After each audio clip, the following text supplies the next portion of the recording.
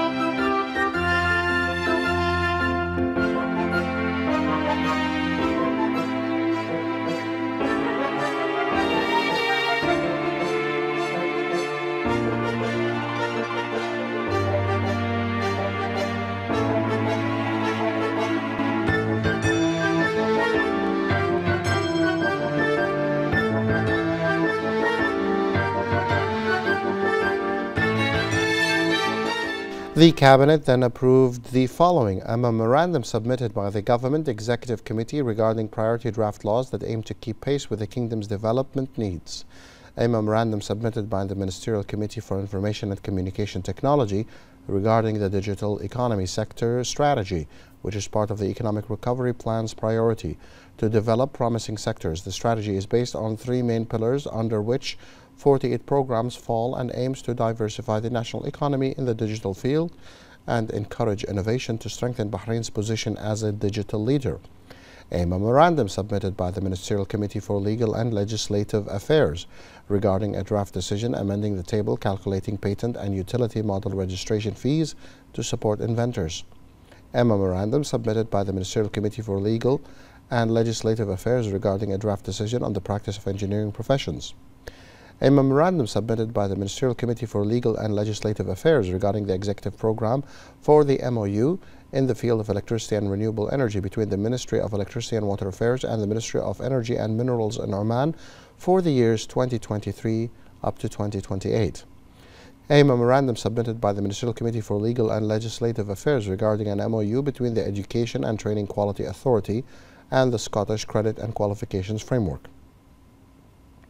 A memorandum submitted by the Ministerial Committee for the Legal and Legislative Affairs regarding the government's response to 4 proposals and 2 draft laws submitted by the Council of Representatives. In addition, the Cabinet noted the following ministerial report relating to the participation in the Tatarstan Petrochemical Forum.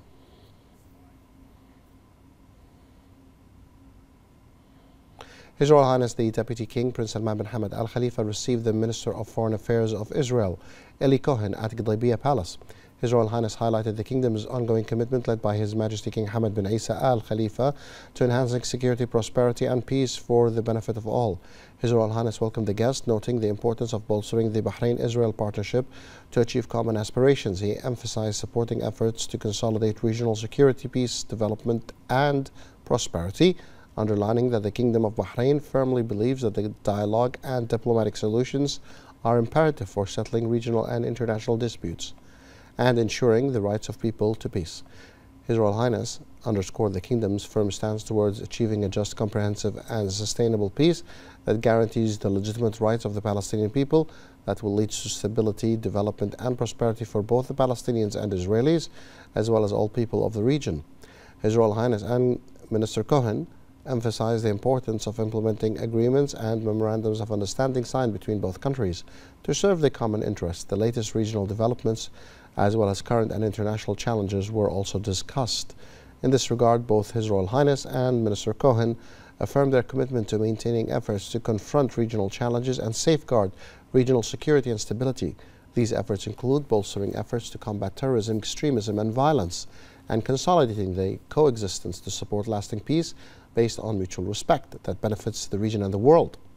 His Majesty the King's representative for humanitarian work and youth affairs and national security advisor, His Highness Sheikh Nasser bin Hamad Al Khalifa, the Minister of Foreign Affairs, Dr. Abdul Latif bin Rashid Al Zayani, and a number of senior officials also attended the meeting.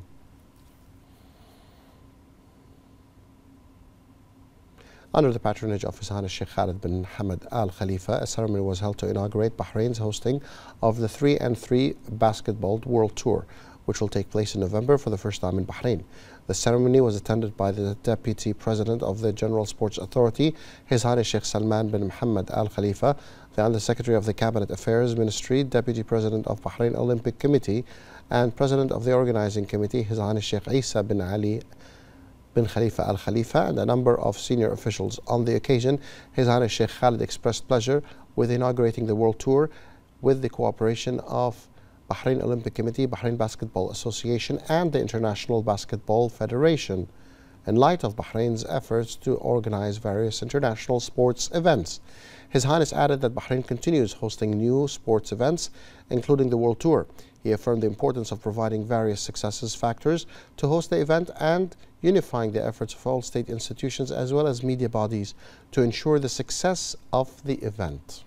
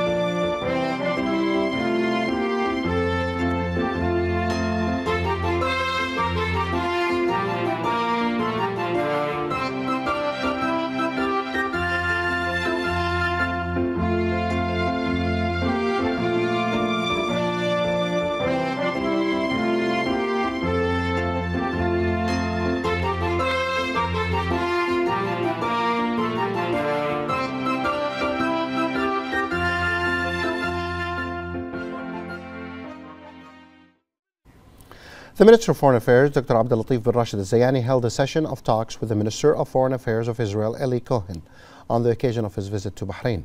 Dr. al-Zayani welcomed the Israeli minister, noting the importance of the meeting for the opportunity to review the progress made since the signing of the Abraham Accords and to explore various ways to achieve peace and prosperity in the region, stressing the importance of addressing the Palestinian-Israeli conflict given its crucial role as a basis for regional peace and development.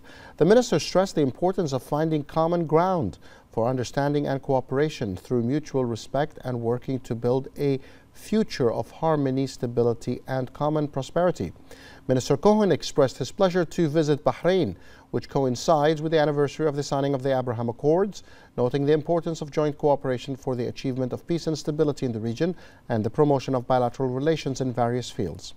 During the meeting, they discussed aspects of mutual relations between the two countries, reviewed the level of bilateral cooperation and what has been achieved in this field within the framework of the Memorandum of Understandings signed between the two countries, and exchanged views on areas of developing cooperation.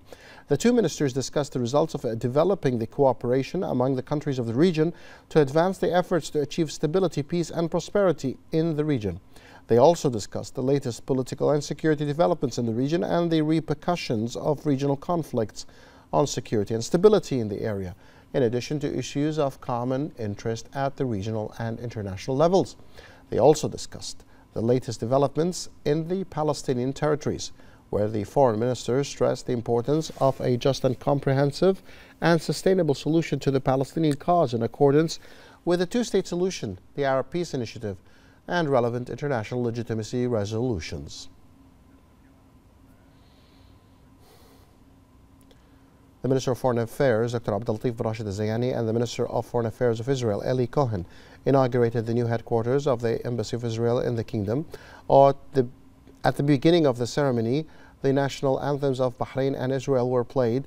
The two ministers cut the opening ribbon and unveiled the commemorative plaque. They then toured the embassy and its facilities. The Israeli Minister of Foreign Affairs delivered a speech in which he expressed pleasure to visit Bahrain for the first time, stressing that the opening of the embassy reflects the interest of the two countries in enhancing bilateral relations 3 years after the signing of the Abraham Accords. He stressed the importance of continuing to promote relations between the two sides in security, trade, cultural and other fields for the benefit of the two countries. For his part, the Minister of Foreign Affairs expressed pleasure to participate in the official opening of the embassy as an important event representing the joint commitment to promote and develop bilateral relations that serve common interests and contribute to peace, security and prosperity. He affirmed that Bahrain has been and remains a beacon of tolerance and the promotion of human coexistence and mutual respect, adding that it firmly believes in the power of dialogue and understanding to pave the way towards a brighter future. He also stressed the importance of deepening the diplomatic efforts and developing bilateral cooperation across the different sectors, noting that the establishment of this new embassy plays a pivotal role in their cooperative efforts. The Minister of Foreign Affairs and his Israeli counterpart signed a memorandum of understanding in the cultural field, which aims to develop cultural cooperation based on equity, reciprocity and mutual benefit. The two sides also signed two joint declarations on the establishment of an internship program that aims to promote cooperation and mutual benefit through the establishment of the Bahraini-Israel internship program in the fields of software engineering, science and other related fields, and on cooperation in the field of youth, which aims to promote activities for the youth and communication between the two people.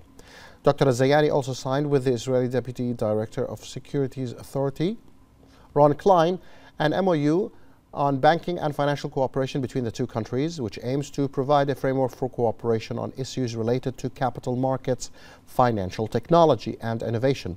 The two sides expressed hope that the move would be a new impetus to promote mutual cooperation between the two countries and develop bilateral relations to serve the mutual interests.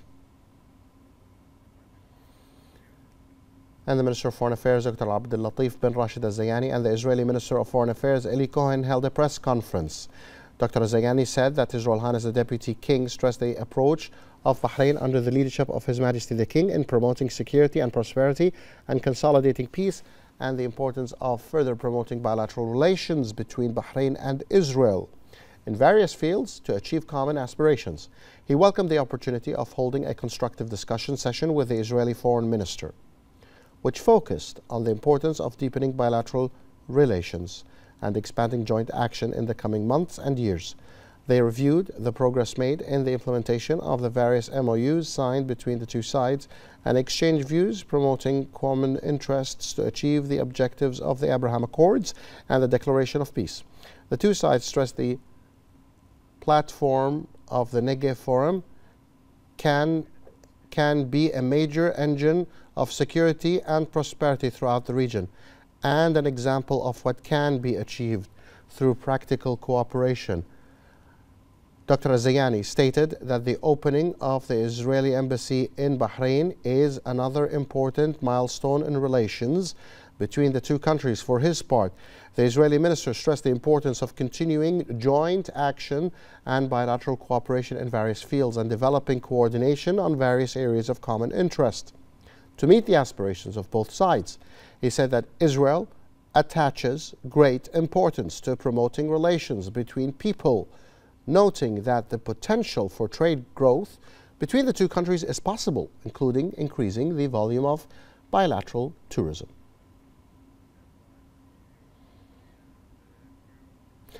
The Minister of Industry and Commerce, Abdullah bin Adel Fakhro, met with the Israeli Minister of Foreign Affairs, Eli Cohen.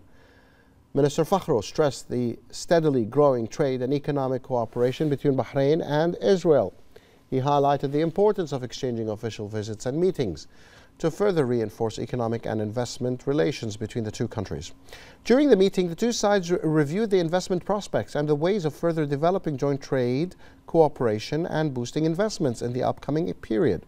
The two ministers stressed the importance of the signed bilateral agreements and MOUs, which contributed to creating promising investment opportunities.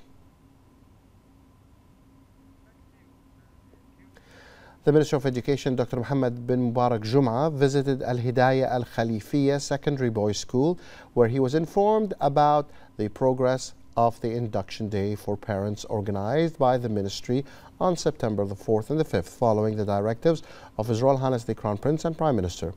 The minister was briefed on the mechanisms to welcome parents during the induction day and the information given to them about the new academic year. He spoke to several parents and was informed about their impressions regarding the organization of the induction day. Dr. Jum'a expressed thanks and appreciation to all the teaching and administrative staff at various government schools for their efforts in preparing for the induction days. The minister also paid tribute to companies, institutions, and commercial shops for contributing alongside the ministry to organizing the induction days by distributing discount vouchers for school supplies to the parents.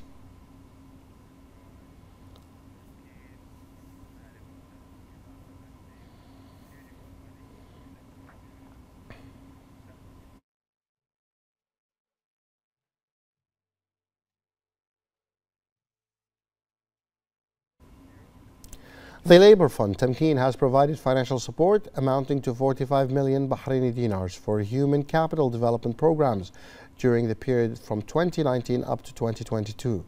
More details in this report.